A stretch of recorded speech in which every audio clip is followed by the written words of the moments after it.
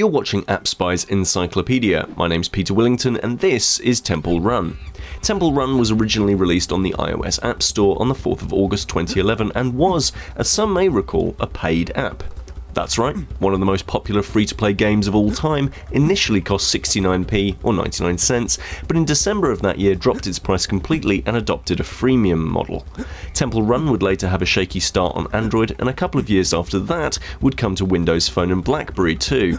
Imanji Studios would also capitalise on the success of Temple Run with a sequel, Temple Run 2, and two Disney tie-ins, Temple Run Brave and Temple Run Oz. This success also inspired a lot of clones, as well as further fueling the trend for seemingly every company in the games industry to make an auto-runner. The gameplay of Temple Run is simple, but that's part of its charm. Swipe down to slide under objects, swipe up to jump over other objects, swipe left or right to turn around corners and tilt the device to precisely place your runner. Trying to get a high score and best your mates is what Temple Run is all about, and what's kept it a favourite amongst gamers for so long.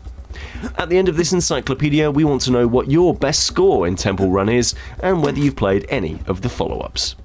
This is Peter with AppSpy.com. We review. You decide.